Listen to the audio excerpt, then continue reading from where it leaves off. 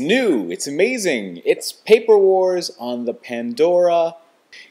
It's fun, it's strategy. It's a lot like Advance Wars, but not really. It looks like it's made out of paper, and that's crazy.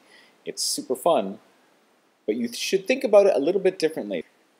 This video will introduce you to some of the new ideas in Paper Wars and how you should approach Paper Wars a little bit differently than maybe other strategy games that you are used to playing. First up, the game Paper Wars is balanced like a rock, paper, scissors game. The tank is a rock, the helicopter is paper, and the soldier is scissors. You should keep that in mind when you choose which units to verse against other units. So when playing in a match in Paper Wars, your very first goal, or your initial goal, should be to gain access to all three units. So you should first try to get access to the helicopter pad. You want to create a squad of 3 units, at least, that have one of each unit. 1 helicopter, 1 tank, 1 soldier. A squad of 3 different units is more powerful than 3 tanks. And this is very important. If you have a 3-unit squad with each unit, you are prepared for any situation that you will come across. Next, you might have some units that have been damaged. Well, there's a couple ways to heal your units. Go to a city. A city not only gives you more money per turn, but the city also can heal your units. If you move your unit within range of the city, within 1 hex, then click on the city. You can click on your unit and heal the unit. And this also includes healing helicopters. If you are far away from a city, you can use your helicopter as a support to heal your units. A helicopter cannot heal another helicopter.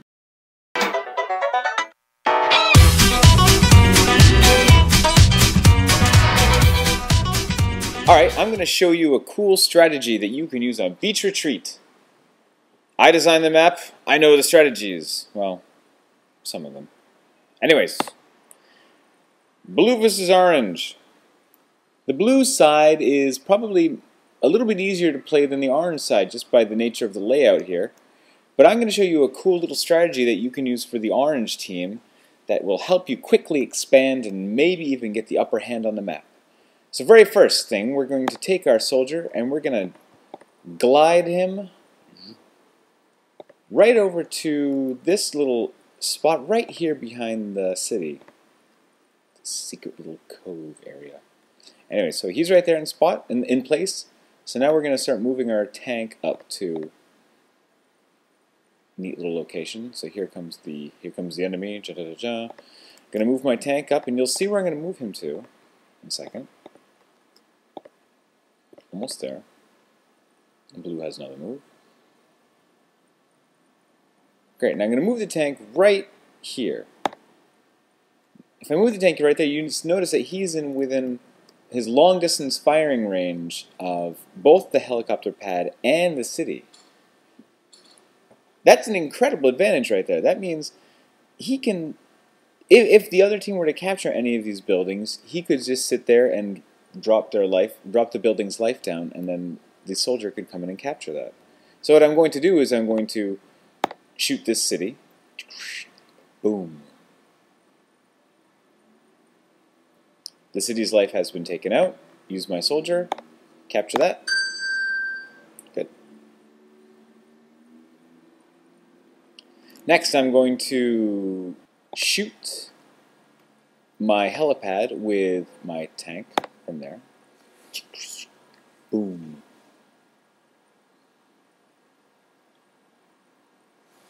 Now I have a couple options. I don't have any money to do any special moves right now. However, I still have 2 moves left.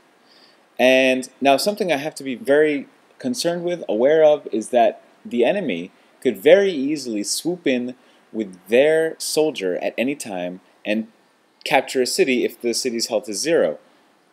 So you want to make sure that you don't end your turn with a building's health at 0. You want to begin your turn with a building at near 0 and be able to capture it before the end of your turn.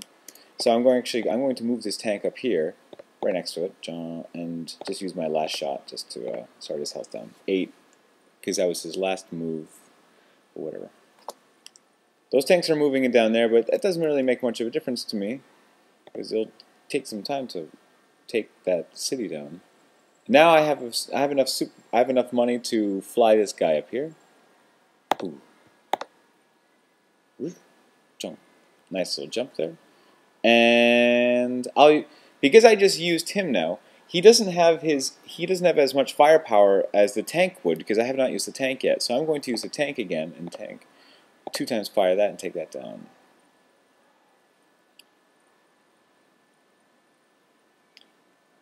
Alright, so now the base is at 45, so let's be careful here, we're getting close, so let's use 2 right there, 24, alright, then let's use 1 right here. I don't think it'll be 21, it's 19, that's awfully close.